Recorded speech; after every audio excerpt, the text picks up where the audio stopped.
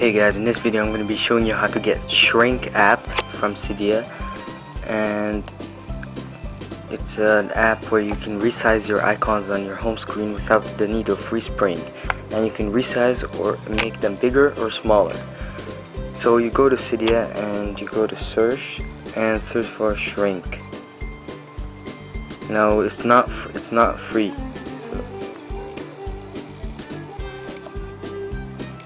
So as you can see, shrink those icons down. Shrink downscales your springboard icons so that you can fit more than one in page.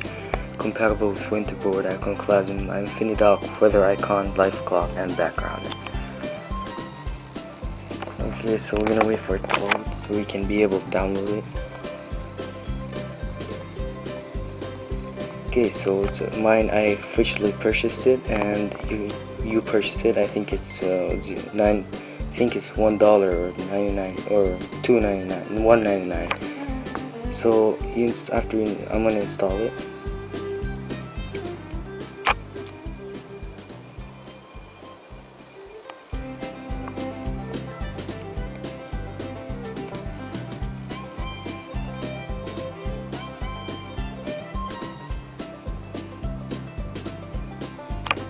Now restart Springboard so that it can put everything in the right place and ready for use.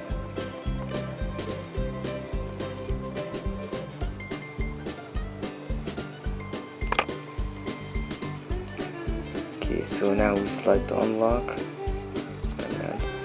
and after you install it, you're not gonna find any icons in the home screen. It's in the settings app.